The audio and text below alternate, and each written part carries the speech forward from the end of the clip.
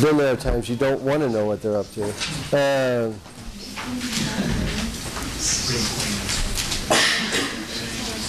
Okay, the goal for today was to try and get all of 23 and 24 done. Or they're always going, you gotta be kidding me. I didn't even understand 21 and 22. But first, we need to talk about the problem on the test that most people missed. And that was 1 and 2. Now, remember, if it was kind of based on this, that when a proton, all of you understood that an electron would go the opposite way.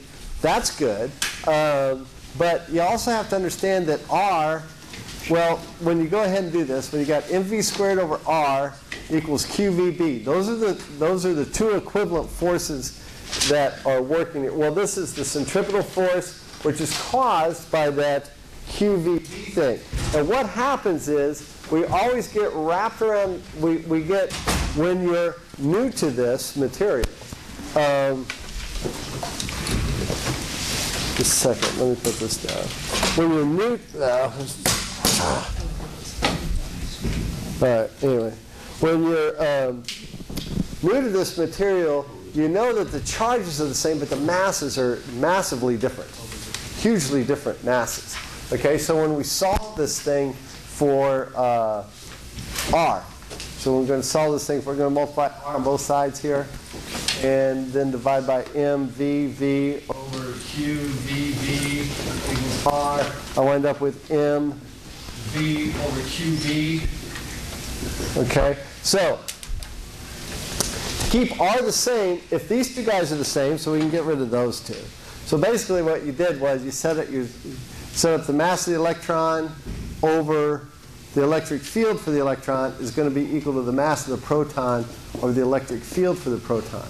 All right, so if this is much smaller and they need to get this, and this is stays the same, if this gets smaller, then in proportion this BE has got to go down too. Okay? Right? Because if we have 1 over 2 equals 2 over 4, if all of a sudden I've got, well, let's not do it that way. Let's do it this way.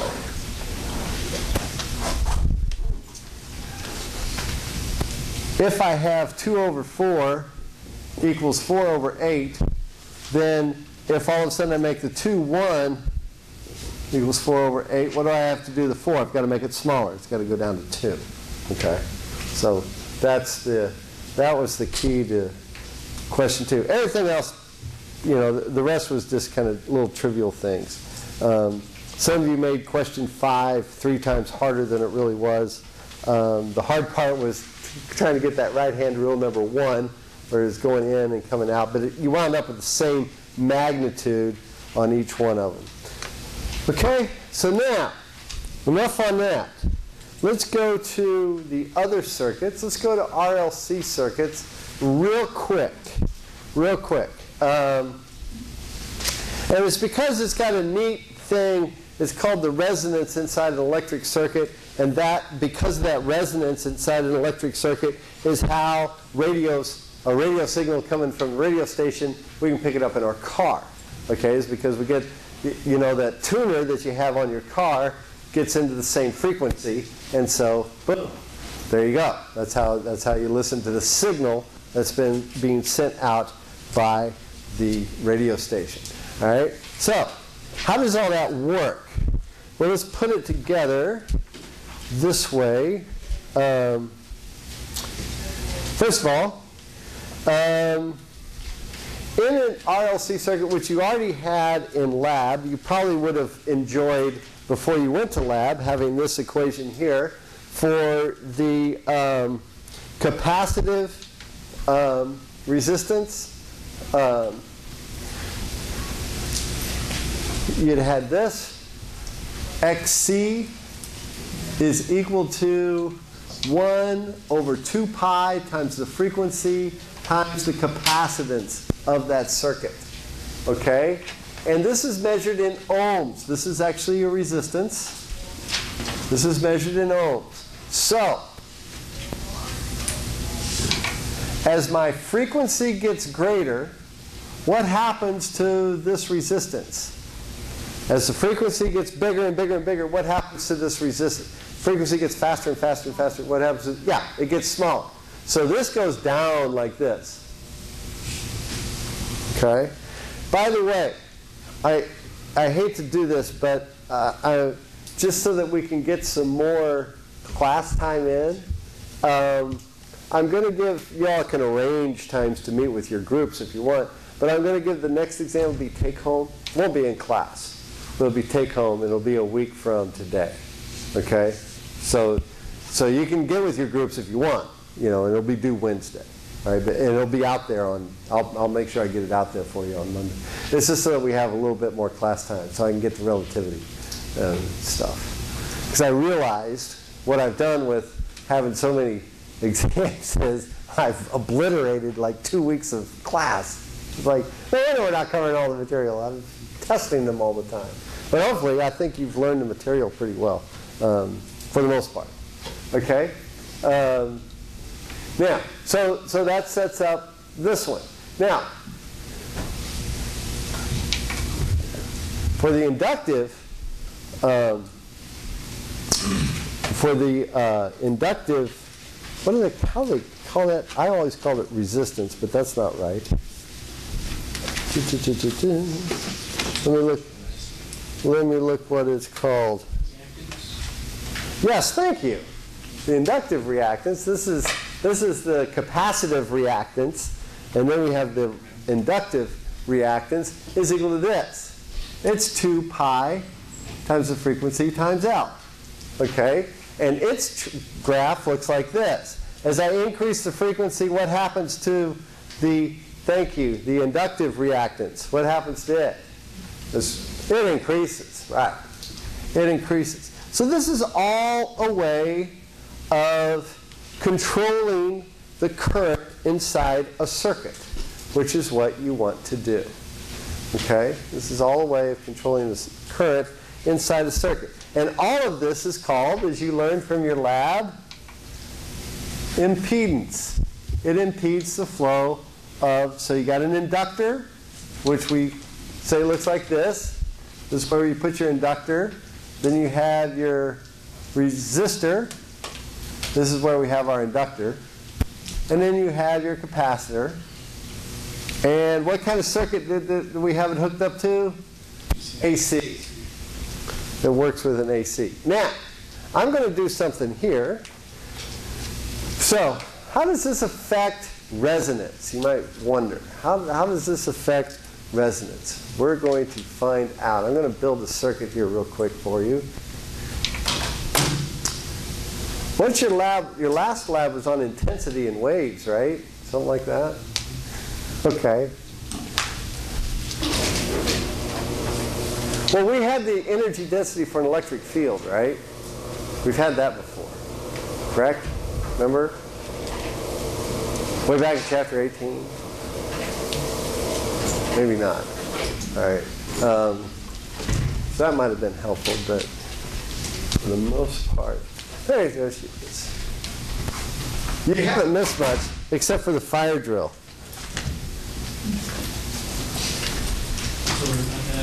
What's that? Oh, you told me about that? Oh, there we go. Pathway is going to log off. That's good. There we go. I could start building it so you all don't have to watch that painful thing.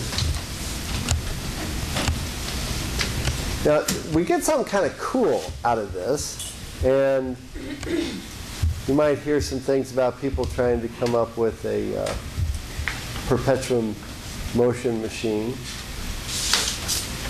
which is crazy. Oh, I hate that. Oh, you're with me now. I'm going to put a battery on this thing for right now. And what I'm going to do is I am going to... Oh, okay. Just a second. I want to do something. I want to change the voltage. I'm going to really pump up this battery. There we go. Wow, this one's working much better. Oh, I know what I need to do. I'm going to put a resistor in there, otherwise I won't be able to stop it. Okay, I'm going to pump that up a little bit. It's flowing, flowing, flowing, flowing. Okay, now I'm going to remove the battery. All right, I'm going to also remove this resistance. Now, oh, that was changing resistance. I want to remove the resistance. There we go. Boom. Okay, now when I connect these two together, the capacitor's all charged. All right, it's all charged up, and then it runs through and goes back. And the inductor works the same way as a capacitor also. It stores energy too, because see what's going on? It's got the wires are going through it. It's a coil, so therefore it's got a magnetic field that's changing. Okay, that's changing its polarity, so it's creating an EMF, right? And so the capacitor gets charged up, and then once it's fully charged, then the electrons want to run the other way, and there we go. Boom. So they're attracted back to the positive plates. So it builds up again. And so you get a nice little oscillating. This is a frequency of the thing. Okay? Frequency of the thing. Now, this will run for perpetuity because we have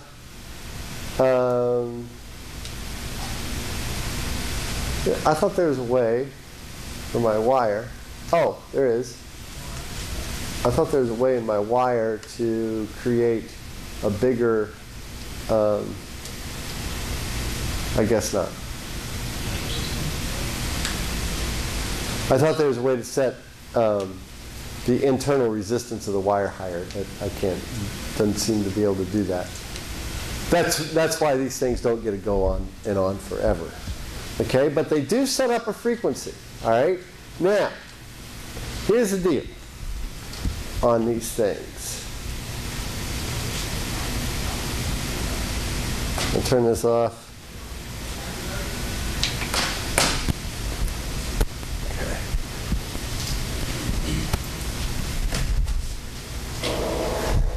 Here's the whole reason I wanted to show you this. We're about done with chapter 23 already. Because you guys already had a long, arduous lab over it. We talked about the impedance. Where you dealt with this guy and you had no idea what this and this were. But that's all right. You're smart. You figured it out. Osan walked you through it. Okay. So,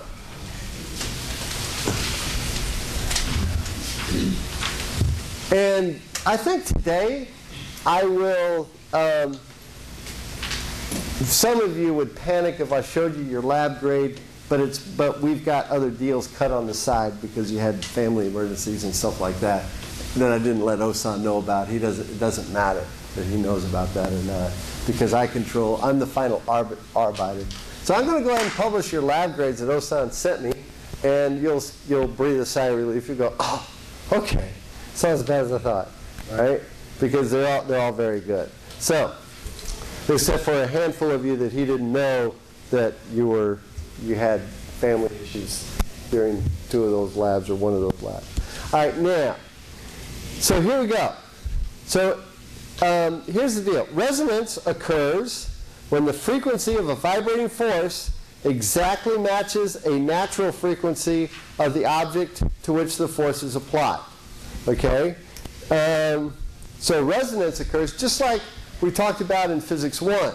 When you're walking with that square tub of water or something like, so you're mopping the basement floors or something, mopping the tile on the basement floors, and you've got this square plastic tub of water and you start walking, and the wave starts to go.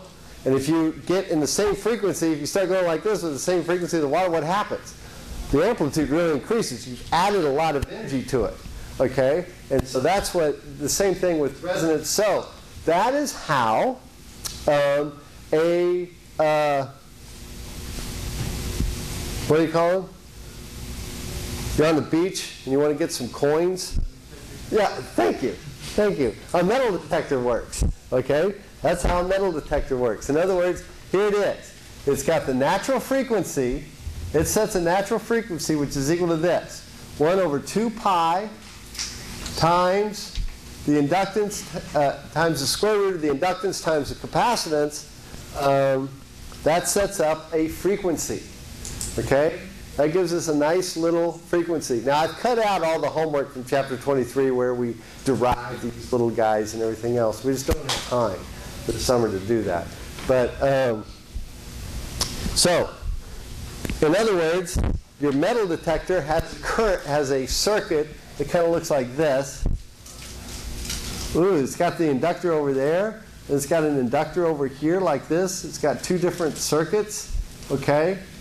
And we know that this will cause induction, or the electricity in this one will cause this to vibrate at a certain frequency. But what happens is this guy goes over a substance, a piece of,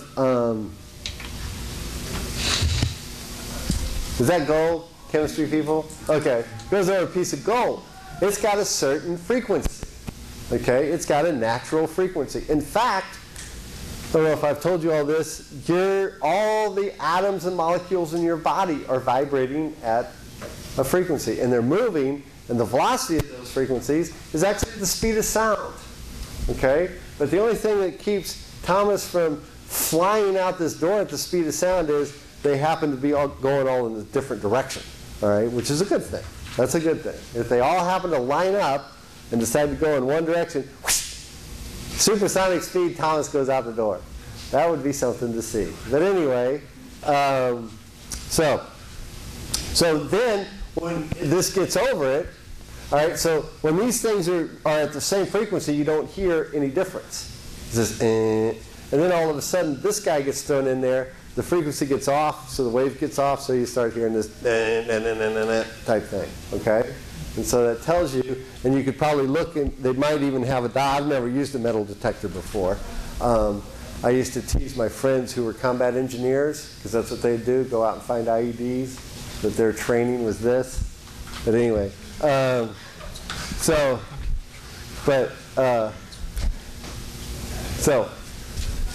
anyway, they go out and look for those things. So I've never used one, but I'm sure they've got little gauges on it to tell you what the material is based on the natural frequency of the thing. What's that? Size, shape, material. Mm-hmm. Yeah. Oh, they do? You've worked with one? Oh, cool. It was like a hollow plate. It wasn't really like a thing that, moved around. Oh, okay. Yeah. Okay, so that's what I wanted you to get out of this, was that, all right, so now, here's the deal. With your car radio, okay, I'm old. Say KCUR pumps out at 89.3 megahertz, okay? That's what old people listen to. Or if you're cool and old, you listen to 90.1. Any of you know about 90.1? KKFI? It is the only radio station in Kansas City. You can get everything. I mean, you can listen to anything on there. And some of it's local and stuff.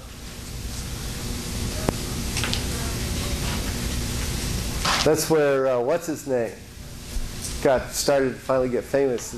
Tech Nine, I can't remember what's his first, who's the leader of Tech Nine, what's his name? Aaron Yates. What? Aaron Yates. Yeah. That's where he was kind of first started to get discovered. But anyway, they put out a frequency of 89.3 or 9.1 megahertz. Okay, megahertz, and you tune your FM radio to 90.1 megahertz. What's it do? It starts resonating in the same frequency, and so you pick up that signal. All right, that's what happened with the electromagnetic wave, which comes out, which is what we're going to talk about now. Okay? Even though you guys have already done light waves and its intensity in lab. The only good part was, it was like a 30-minute lab, as I recall. Okay. Because I started seeing a lot of you out on the streets at about last week at about 2:45. And I was like, oh, wow. That was a quick lab. Okay, so here we go.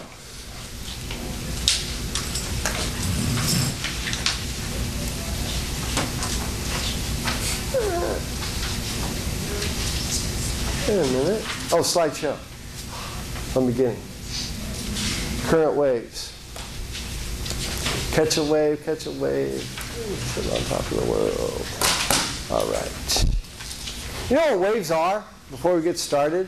What's a good way to... I found it nice. Well, I actually taught out of this physics book. It was Physics for Future Presidents that I taught last semester, which is a really fun class. It's all the physics you should probably know, but we don't teach you because we get so bogged down in the equations and algebra in this thing. But the author of that book came up with a great definition, I thought, of a wave. A wave, he says, let me find it. I will find it. I know I will. I hope I brought in the right set of notes. Okay, a wave is a way of transporting energy long distance without really transporting matter. Think about it. It's a way of transporting energy a long distance without really transporting any matter. And all waves are based on water waves. Those are the first waves that people really started looking at and everything. And we got the classic wave. I should have brought it in. I guess I could use my belt, but then something embarrassing might happen. But anyway, if you hold string at two ends, one person starts to go like this, get a nice little wave that goes up and down. It's got a velocity, right? The wave moves, but does like this little piece of leather on the belt actually move to that end and bounce back? No. It's the wave goes up and down, but it's transferring energy over distance without really transporting the matter, which is what waves are. Okay? Now, sound. That's a great disservice we do to you all, is we don't teach you about sound in Physics 1, which is a phenomenon that you're probably very interested in anyway. Sound needs a medium to travel in, okay? Not like the TV show, that boring TV show medium, but where she's a go-between. Anyway, all right. And nothing's more boring. I think I've said this before. Nothing's more boring than your friend. You're in a conversation, you go, oh, I had this dream last night. What's your first reaction? I gotta go. See ya. I don't want to hear about it. Anyway, or you say, was I in it? No, forget it. Be quiet then. All right. But sound needs medium to move in, okay? Because basically what sound is, it's air molecules, or the molecules of the material, banging against each other and going like this. It's creating a wave, a longitudinal wave that goes like this, okay? Where it smashes in, smashes, smashes, smashes, and contracts. That's a sound wave. They need a medium. Electromagnetic waves don't need this medium, okay? They give a very complicated thing here, but here's the first thing I want you to know. Electromagnetic waves are created by accelerating. That's the key, accelerating a proton or a neutron, okay? It's got to be accelerated. So here's the first question. To get a radio signal to leave this wire, as we're seeing here, what kind, and the answer is right here on their slide, what kind of current do I need? Do I need AC or DC? AC. Because what I need is, I need the current to go one way, then turn it around and go the other way. That accelerates something because it's changing direction over time. So we've got an accelerating electron going up and down that wire that will send a wave out in all directions. Okay?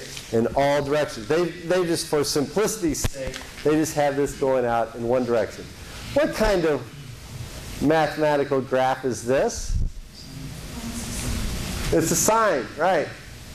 It's a sine wave. It's a good old sine curve. There it is.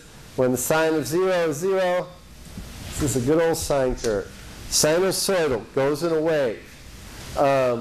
That's what we mean. I don't know, I might have said it in Physics 1. Whenever you hear about simple harmonic motion, harmonic means that you've got sine and cosine functions in it. That's what we mean by harmonic. Okay? It's not a musical term. Even though this all applies to music too, in the way we hear sounds. Again, if we set up the right frequency 440 hertz per second. Is it 440 per second or per minute? I can't remember for concert A. Then we have a nice concert A. Okay. All right, so what happens? So again, what happens when we generate a current in a long straight wire? It's used to generate electric wave. Oh, it creates a magnetic field. So it also sends a magnetic field out. And is this magnetic field is what to the wire? It's in a perpendicular plane to the wire, right? So I'm going to do my electromagnetic wave dance here.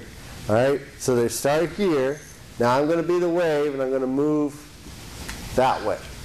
I'm going to move that way towards the door. So when I start to move, then I got wave coming. Here's the magnetic wave coming out at you. Electronic wave coming up this way. Then it comes down, goes back, goes up like this. Okay? That wasn't too bad. If I do it slowly, I can do it. All right? So, but it's also going in all directions. It's going everywhere.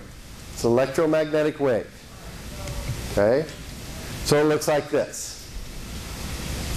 And we get far enough from the wire, we got a nice electromagnetic wave moving like this. And in a vacuum, it moves how fast? Speed of light. You got that right. It moves the speed of light. Okay? Now then, the electronics inside an electrical system does not even move near the speed of light. Okay, remember that because there's so much gunk in there, it slows down. Things basically, y'all remember? Y'all had to find that drift velocity in that one lab? And you showed me that problem. I said, he'll tell you. Did they ever show you how to do that? Did they explain to you what the drift velocity? Oh, you didn't. You didn't have the 250 lab, and they didn't do it.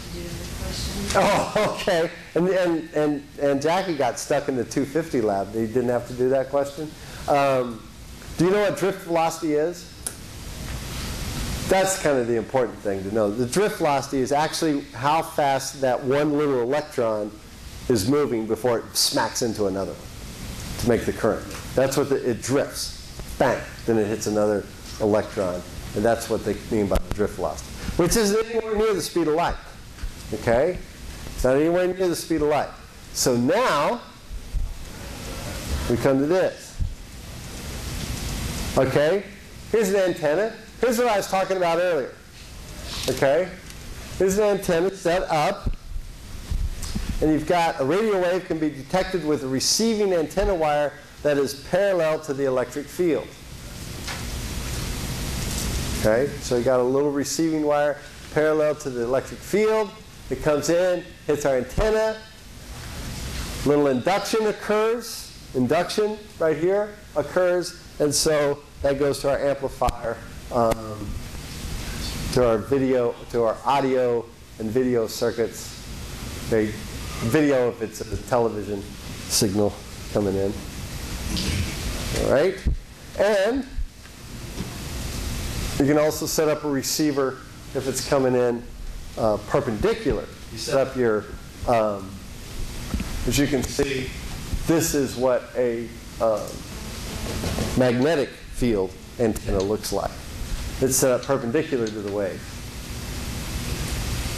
So what happens? Magnetic field penetrates in here and is changing all the time. So you got a changing magnetic field. What's that do?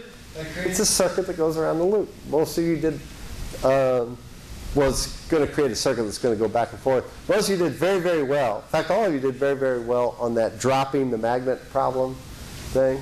Some of you drew some great pictures of it going through, coming out the other end. So that was good. Same kind of thing. All right, here's the deal. Here's the thing. In physics, chemistry people, pay attention, because you guys use something different. You guys use HF, right, or HV, or something like that for HV, okay, where V is the wavelength, and H is the frequency. Okay, in physics, we use lambda as the wavelength, and F as the frequency. All right? So, and we're going to just kind of look at this chart for a minute. Okay? All waves, electromagnetic waves, have a wavelength and a frequency related by, since they all move at the speed of light, c equals f times lambda. The frequency times lambda. Okay? So what happens? We got to keep c constant. So what happens to the wavelength if the frequency is really low? What happens to the wavelength? It gets really long.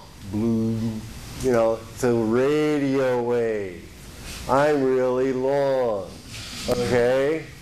I'm up here at, well, this radio wave looks like 10, 100, 1,000, 10,000. Yeah, this one's like right around here. It's like 10 meters long. This one is around, looks like this is longer. I ran out of, what would that be, about 70, because this is 10,000, so it would be about 7,500 meters long. Your AM radio waves are about 7,500 meters long. FM radio waves are quite a bit shorter. They're only about, looks like they're between 8 and 9 meters long there, so they're a little bit shorter. Okay? That's why FM radio waves, even though your book kind of gives a funny example, because they're smaller, they can't go around buildings very well. But a nice long wave can get around things much easier. But I'm still perplexed why, if you happen to be destroying your brain cells and listening to sports talk radio on AM, okay, and where they're talking about the same things over and over again. And I mean, we've got two of the crappiest professional sports teams. But anyway, luckily we got KU and MU basketball. Otherwise, we'd be in trouble. But anyway, but when you go into like the parking garage here on campus and you go lower, you can't hear the AM, but you can hear the FM. I've got to figure that out. It could be due to the amplitude. It could be the amplitude of the wave, vice the actual length of the wave. Okay, but because really long waves have a tendency to bend around things much easier. Okay, that's like sound waves are nice and long.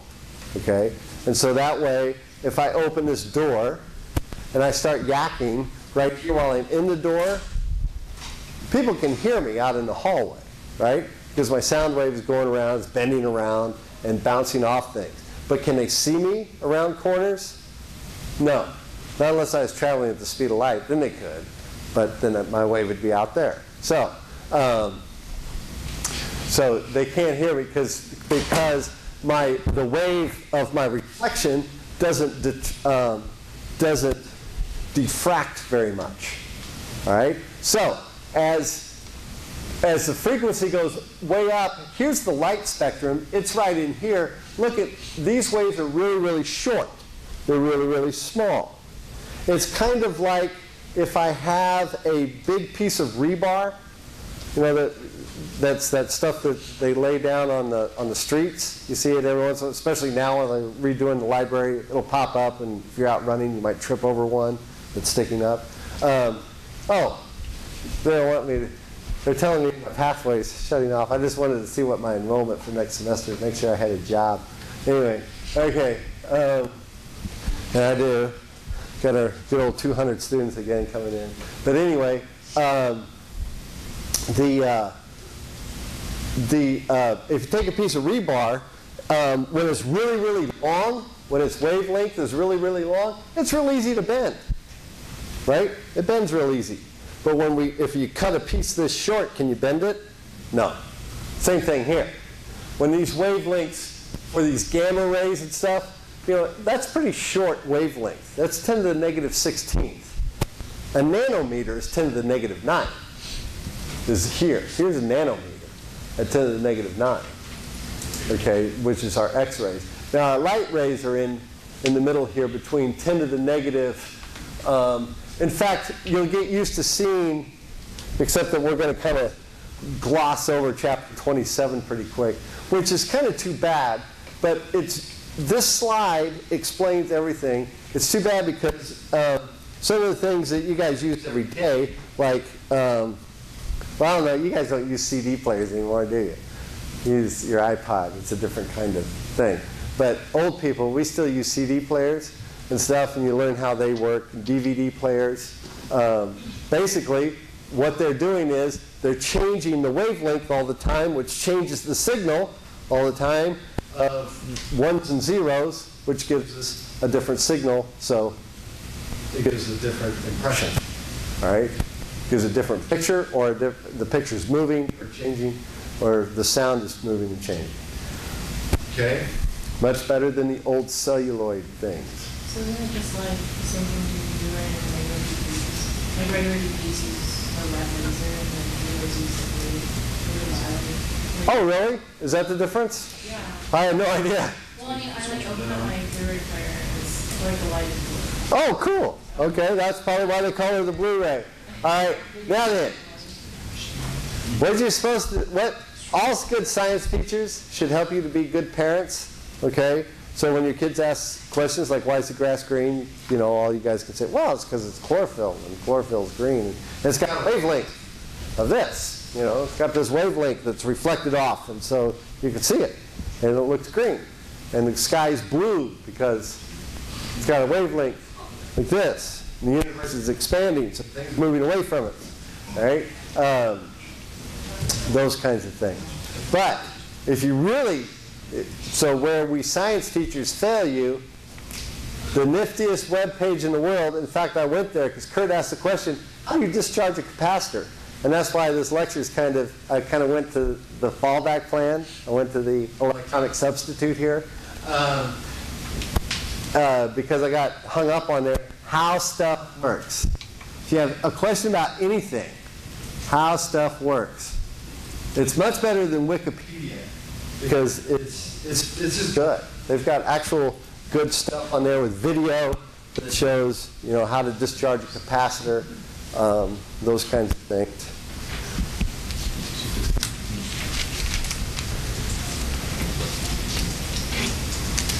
Basically, there's just a switch on a capacitor that lifts the dielectric material, and so the charge goes through, and then it goes back down. That's basically how it works. All right, how stuff works. And they had a thing on there if you want to discharge the capacitor in your refrigerator, which is always charging up and decharging, charging up and decharging. It said the not recommended way was to stick a screwdriver between the two plates. That wouldn't work, you know. Make sure you're grounded before you do that. All right. Not grounded, right? Yeah, not grounded. Whatever. Yeah, not grounded. Don't do it. You don't want to be a part of the circuit. You don't want to be a part. You don't want to close the circuit around you. That's what you do not want to have happen. Okay. So, know this. C equals F times lambda. That'll show up again in chapter 26. It'll show up again in chapter 27, which we're going to do rather quickly. And you'll have a take-home test over 24, 25, and probably just 24 and 25, because we'll get through a week from today, because we'll get through chapters 24 and 25 this week easily. Okay? So I think I've beat this thing to death. Know the spectrum. Okay, now then, talk a few more little things here. Infrared. Infrared. That is heat. That's where your heat waves are. Those are electromagnetic waves caused by radiation. So infrared is the heat. That is how our, so what do we have? We've got infrared detectors. Y'all are too young. Did y'all remember the movie Predator? That's the way he saw things. That's the way he saw Arnold, right? Because he'd pick up Arnold's body heat and stuff. And so how did Arnold catch him? He covered himself in mud. Arnold figured this out. See, Arnold knows this stuff. He never went to college or anything, but he learned all this stuff. He's actually a pretty smart guy. But he figured out real quick when he came to America, he's going, oh, I get how this place works. All right? Self-promotion is everything. All right? So do one thing really well, and that opens avenues into all kinds of stuff. Okay. All right. So this is how, when they have our new, when you see the pictures from Iraq or Afghanistan now, the soldiers have the Marines, we were the first ones to have the digitized camouflage material, because what that does is it breaks up the infrared signal so that those infrared detectors can't pick you up. All right? Okay. Green what? You know, like, well, I know, like, when you're looking at infrared, like, infrared. What about when you're looking at vision. Because everything's hot, right? Oh, like it's doing. like the visual screen. Oh, the night vision goggles? Those are a little bit different. Those are working on, same thing, they work with with the electromagnetic spectrum, but that's getting into the whole quantum mechanics of how things work. Yeah. Oh yeah, those are those night vision goggles. Yeah. And they pick up infrared too. But for the most part, what they use is ambient light to increase, and then they increase the light intensity, just like your lab. They increase the light intensity so that you can actually see. Okay. So, if you're told something like this, find the range of wavelengths for visible light. One of my favorite types of problems is because of that diffraction gradient in radio waves, the speed of light in a vacuum. When we look at the speed of light, let's look at the actual speed of light. One of my favorite types of questions is if the moon is so far away and you send a radio signal out there and it comes back, what's the wavelength of that radio signal? If you're given a certain amount of time or something like that. So don't forget your physics 1 stuff like D equals VT, those kinds of things. So therefore, distance equals velocity times, about volume times temperature. No, distance is velocity times time. And so D can also equal lambda F times T. Okay? Okay. All right. So, right now, Hubble this is just kind of, there's all, I watched The Simpsons last night. Poor Lisa. You see Lisa? She's all worried about global warming. So they gave her Ignoritol pills. They got her all drugged up on Ignoritol. But this is the thing for astronomers. Astronomers are all upset because Hubble is starting to lose its funding, and people are going, hey, we don't need the Hubble. What does it do? We're real close to coming up with finding, because Hubble can get up over the atmosphere, it's way up high. It's taking pictures of, we're getting images back from what happened 400,000 years right after the Big Bang. I mean, we're getting there. And how long has the universe been around? About 14 billion years. Okay, it's been around about 14 billion years. So they're starting to get images of things that happened 13.2 billion years ago, and so we're getting real close to, what did it look like at the very beginning? So they'd like a little more funding for the whole space telescope. Oh, and by the way, since it won't end here, but by the way, if any of you all have already had 8 hours of physics, okay? How many do you need for a minor? I think it's 17, 18. 18 hours. So what we make you do is take 3 more hours, and you have to go to 35 colloquiums. No, I'm kidding. Some of you have been to like 1 and went, God, that about killed me. But anyway, no, 3 more hours, and then you can do like an hour's worth of lab work with one of the professors or something for credit. But they have to be over 220. But this fall, if you have an extra 3 hours, like I know y'all do, that you can take, this fall we have our astronomer, Dangerous Dan McIntosh, is now on staff, and he's got Astronomy 350. The calculus for it is about calculus 80 or Calc 1 type stuff, and like here, maybe not even that much. Okay, and so if you want to, if you're thinking about, if you need that minor or something to kind of juice up the CV for medical school, dental school, pharmacy school, whatever,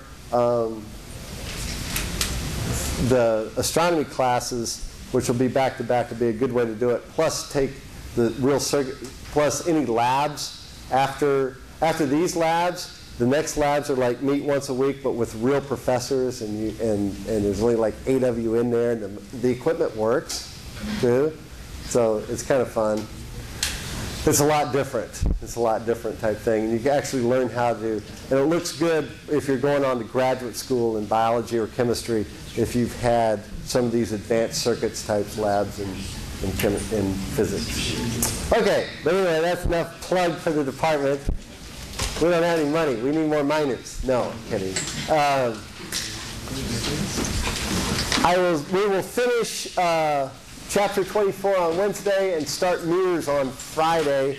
And I'm going to bring in some fun electromagnetic stuff on Wednesday also. Okay.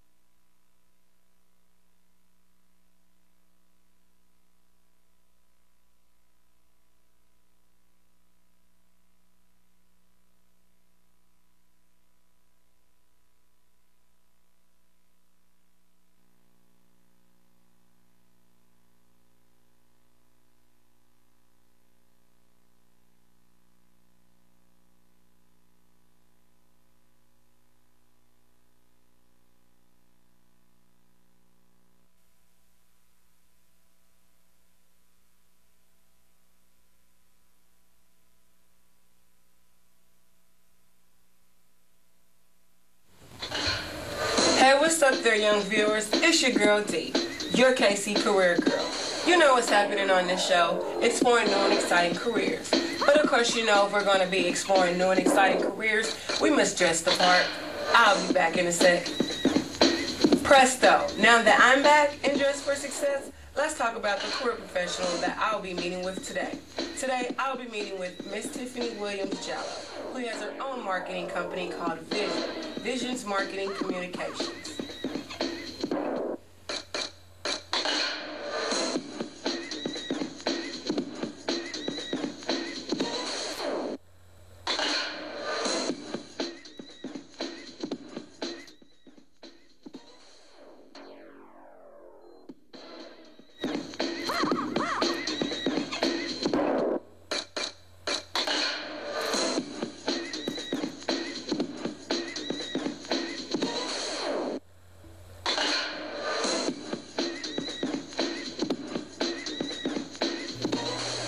Okay, KC Career Girl viewers, we're now in the studio with Miss Tiffany Williams-Jallow.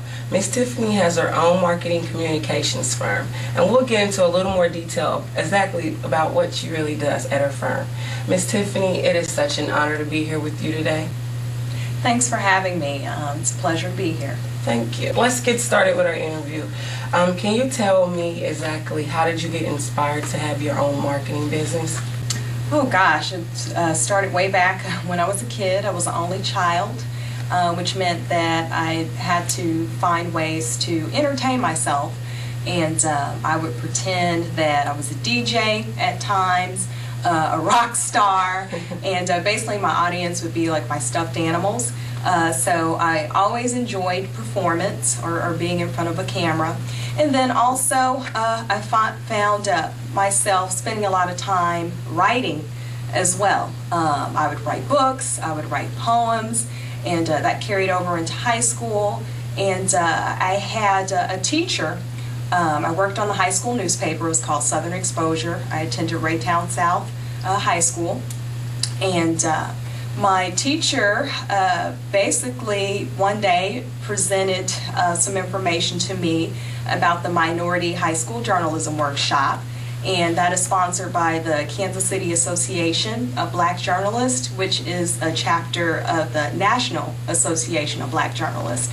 And I would encourage your KC Career Girl audience, if you have women in the audience that are in high school, and boys of course, that they would check that out. The National Association of Black Journalists, they have some great programs for high school students that are interested in journalism. But I went through that program. Basically, it instructed us, the students that went through the program, in the fundamentals of journalism. So I got an opportunity to go to news stations and shadow news reporters and newscasters, and go out into the field and try my hand at doing my own news stories.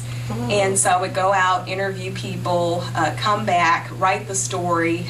We actually got a chance to work in some of the satellite offices of the Kansas City Star and write stories, and then come back and to put a newspaper together and present the information and present our own stories. And then we also did mock newscasts through KMBC Channel 9 News as well. And can you share my KC Career Girl viewers, if they wanted to join the Minority Journalism Program, how would they be able to get in touch with that program, or would they need to talk with their principals or their teachers? Can you share with them a little bit more about how would they be able to join that organization? Sure, Deidre. Basically, I would encourage students to go into their high school counselor, ask about the Kansas City Association of Black Journalists Minority Journalism Workshop. Ask them if they have any information on it. If they can't get it through their high school counselor, then I would encourage them to go to that organization's website. I believe it is www.kcabj.org. And they could possibly find the information there. There is also a man by the name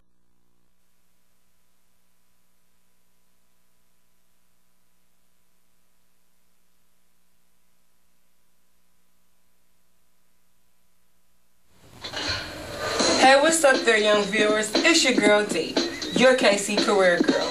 You know what's happening on this show, exploring new and exciting careers. But of course, you know, if we're going to be exploring new and exciting careers, we must dress the part. I'll be back in a sec. Presto, now that I'm back and dressed for success, let's talk about the career professional that I'll be meeting with today. Today, I'll be meeting with Miss Tiffany Williams-Jallow, who has her own marketing company called Vision's Marketing Communications.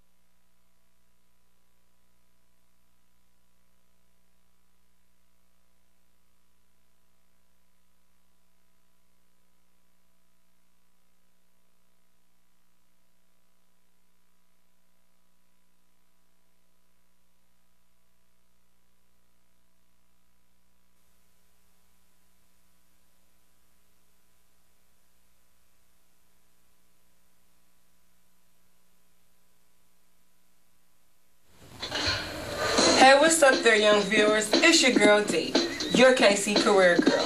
You know what's happening on this show, exploring new and exciting careers. But of course, you know, if we're going to be exploring new and exciting careers, we must dress the part. I'll be back in a sec. Presto, now that I'm back and dressed for success, let's talk about the career professional that I'll be meeting with today. Today, I'll be meeting with Miss Tiffany Williams-Jallow, who has her own marketing company called Vision's Marketing Communications.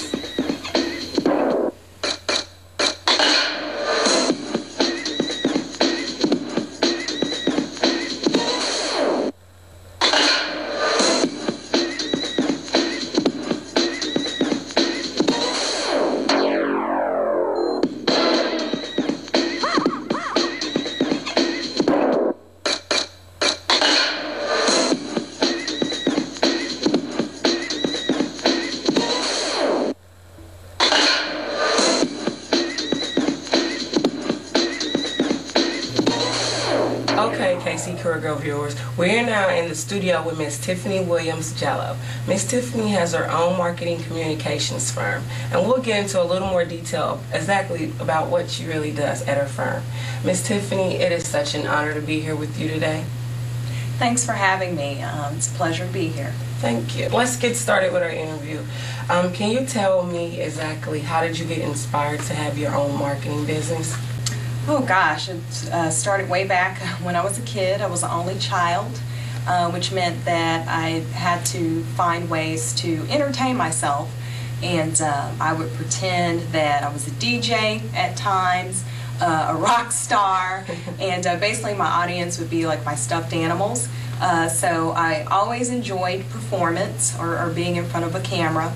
And then also I found myself spending a lot of time writing as well. I would write books, I would write poems, and that carried over into high school. And I had a teacher. I worked on the high school newspaper. It was called Southern Exposure. I attended Raytown South High School. And my teacher basically one day presented some information to me about the Minority High School Journalism Workshop, and that is sponsored by the Kansas City Association of Black Journalists, which is a chapter of the National Association of Black Journalists. And I would encourage your KC Career Girl audience, if you have women in the audience that are in high school, and boys of course, that they would check that out. The National Association of Black Journalists, they have some great programs for high school students that are interested in journalism. But I went through that program. Basically, it instructed us, the students that went through the program, in the fundamentals of journalism. So I got an opportunity to go to news stations and shadow news reporters and newscasters, and go out into the field and try my hand at doing my own news stories. And so I would go out, interview people, come back, write the story. We actually got a chance to work in some of the satellite offices of the Kansas City Star and write stories, and then come back and to put a newspaper together and present the information and present our own stories. And then we also did mock newscasts through KMBC Channel 9 News as well.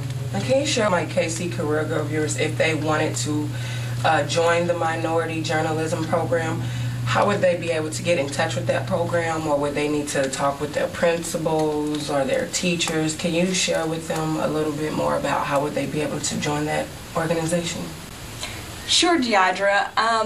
Basically, I would encourage students to go into their high school counselor, ask about the Kansas City Association of Black Journalists Minority Journalism Workshop. Ask them if they have any information on it. If they can't get it through their high school counselor, then I would encourage them to go to that organization's website. I believe it is www.kcabj.org. And they could possibly find the information there. There is also a man by the name of Louis Dogood that works for the Kansas City Star, and I believe that he is still heavily involved in the program. So they can possibly contact the Kansas City Star and ask for Mr. Dogood, and he can definitely put them in touch with professionals that work in the program. You hear that, KC Career Girl viewers? If you want to get started with your journalism project or happen to have a journalism career, go to your counselor, call the Kansas City Star, get in touch, do what you have to do, get yourself out there. Okay, thanks for that information, Ms. Williams. Also, how did you get started on your journey to having your own communications marketing firm? Okay, well, picking up where I kind of left off, so I went through the Minority Journalism Workshop through the Kansas City Association of Black Journalists. That really inspired me to pursue a career in journalism. And I started to look for colleges in Missouri and Kansas that were within good driving distance. I wanted to be close to my family. And that encouraged me to look into programs, at different colleges. The University of Missouri was one of the schools that I took a look at. And actually, the University of Missouri has one of the top journalism programs in the country. I believe it is still in the top 5. Yeah, it is. Great. So it's a wonderful school for those of you who are interested in pursuing a journalism career. And I basically went to that school for 4 years. The last 2 years I spent strictly focused on learning the fundamentals of becoming a good journalist. My focus was on broadcast journalism, which meant I was interested in a career in either radio or television journalism, and I got an opportunity to train at KOMU, and that's basically the University of Missouri Columbia's own television station. It's a training ground for their broadcast journalism students. And so I it's got like on-hand training, right? Like on-hand training within the radio station and everything? Yes, absolutely. And so I got an opportunity to work behind the camera as a producer, which basically meant that I was going out, searching the wires, news wires, for different story ideas. Was also looking at news releases that the community would send into the news station, basically presenting story ideas that we could cover in our newscast. And then also bringing my own ideas in to work as well, and selecting from those, and basically coming up with stories that I could then write. And I would write the scripts for the newscasters, or those that you see in front of the camera.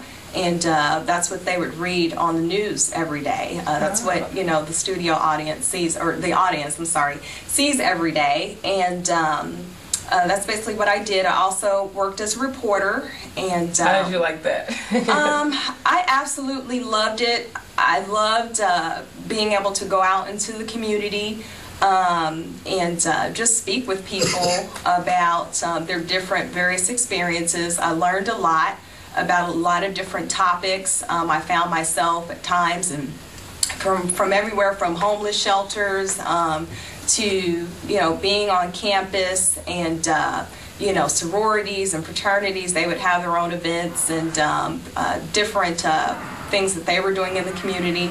So that was a lot of fun. I also found myself interviewing the highway patrol about different things. So I mean, you get to be in a lot of different situations when you are a reporter, and I really did enjoy that.